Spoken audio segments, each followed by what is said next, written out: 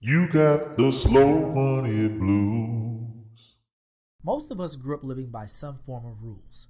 Rules at home, rules at school, and rules at work. One rule I had growing up was to be in the house before sundown during the school year.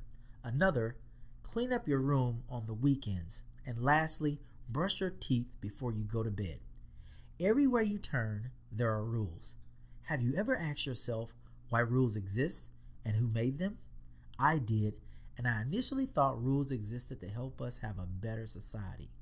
But wait a minute, do we have a better society? It depends on who you ask. Let's get personal.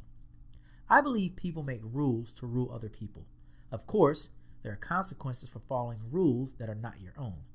If you did a quick assessment, are the rules you're living by helping you become more free or less free? If you're becoming less free, I suggest you make rules to help you become more free. Visit slowmoneyBlues.com/E005 to get rules that set you free. Do you attend professional networking events? Have you tried business card scanner apps that fail time after time? We feel your pain. Introducing Linky, the only web app you will ever need to network like a rock star.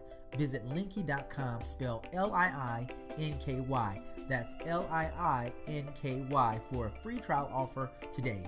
One link, unlimited possibilities. Linky.com, spelled Linky.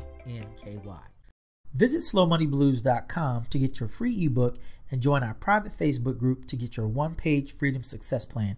See you on the inside, Doug.